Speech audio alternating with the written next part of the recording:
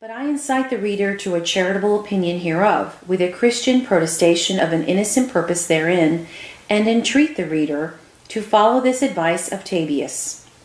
And if there be any scandal in this enterprise of mine, it is taken, not given, and this comfort I have in that axiom of Trismegistus, and therefore I present it without disguise, and object it to all of candor and indifference, and of readers, of whom there be four sorts, as one observes: sponges, which attract all without distinguishing; hourglasses, which receive and pour out as fast; bags, which retain only the dregs of spices and let the wine escape; and sieves, which retain the best only.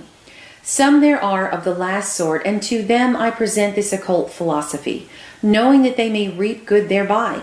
And they who are severe against it, they all pardon this my opinion, that such their severity proceeds from self-guiltiness, and give me leave to apply that of Anodius, that it is the nature of self-wickedness to think that of others, which themselves deserve. And it is all the comfort which guilty have, not to find any innocent, but that amongst others this may find some acceptance, is the desire of our Turner. Arbotal of Magic, containing 9 tomes and 7 septenaries of aphorisms. The first is called Isagoge, or a book of the institutions of magic, or which in 49 aphorisms comprehendeth the most general precepts of the whole art. The second is Microcosmical Magic, what microcosmos hath affected magically by his spirit and genius, dicted to him from his nativity, that is, spiritual wisdom, and how the same is affected. The third is Olympic Magic, in what manner a man may do and suffer by the spirits of Olympus. The fourth is Hesiodical and Homerical Magic, which teacheth the operations by the spirits called cacodemons, as it were not adversaries to mankind. The fifth is Romane or Sibylline Magic, which acteth and operates with tutelar spirits and lords, to whom the whole orb of the earth is distributed. To this also is the doctrine of the Druids referred. The sixth is Pythagoreal Magic, which only acteth with spirits to whom is given the doctrine of arts, as physic, medicine, mathematics, alchemy, and such kind of art. The seventh is the magic of Apollonius, and the like, and agreeth with the Romane and microcosmical magic. Only it hath this peculiar, that it hath power over the hostile spirits of mankind. The eighth is Hermetical, that is, Egyptical magic, and differeth not much from divine magic.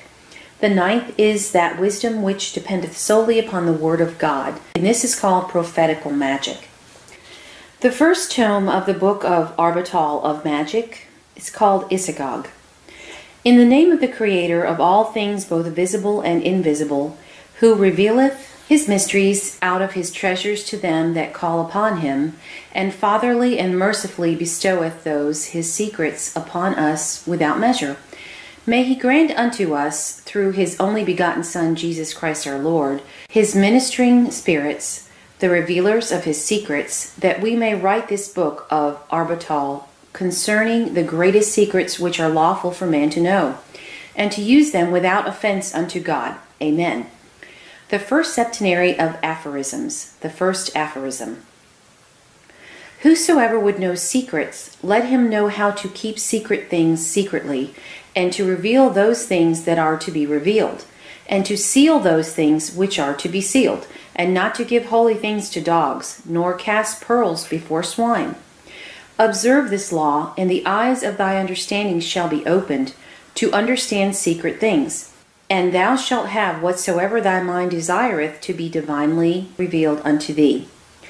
Thou shalt have also the angels and spirits of God prompt and ready in their nature to minister unto thee, as much as any humane mind can desire. Aphorism 2.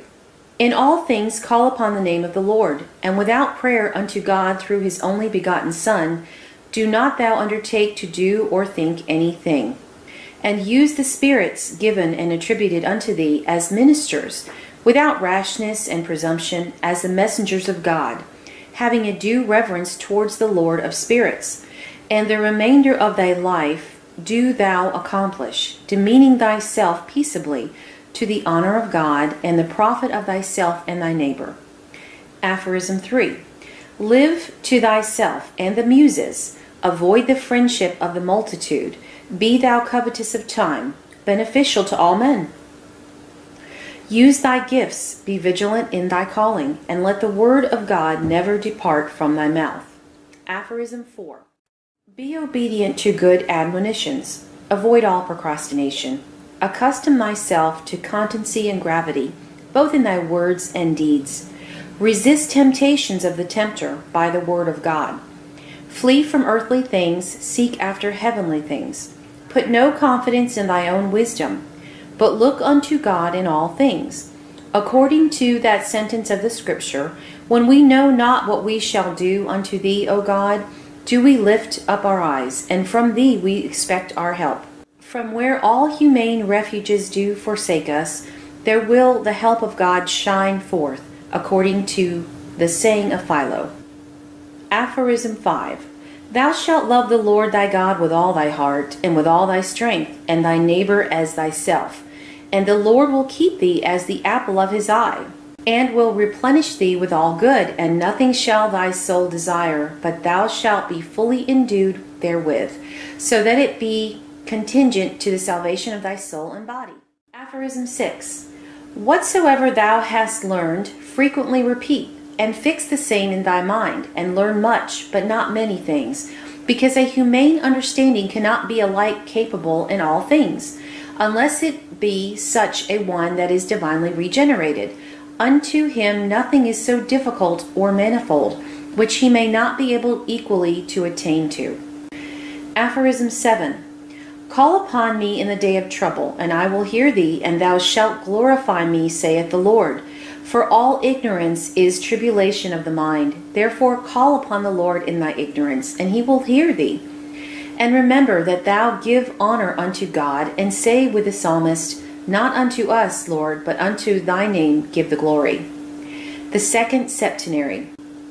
Aphorism 8. Even as the Scripture testifies that God appointeth names to things or persons, and also with them hath distributed certain powers and offices out of his treasures, so the characters and names of stars have not any power by reason of their figure or pronunciation, but by reason of the virtue or office which God hath ordained by nature, either to such a name or character. For there is no power either in heaven or in earth or hell which doth not descend from God, and without his permission they can neither give or draw forth into any action anything they have. Aphorism 9. That is the chiefest wisdom which is from God, and next that which is in spiritual creatures afterwards. In corporal creatures, fourthly, in nature and natural things. The spirits that are apostate and reserved to the last judgment do follow these after a long interval. Sixthly, the ministers of punishment in hell and the obedient unto God. Seventhly, the pygmies do not possess the lowest place, and they who inhibit in elements and elementary things.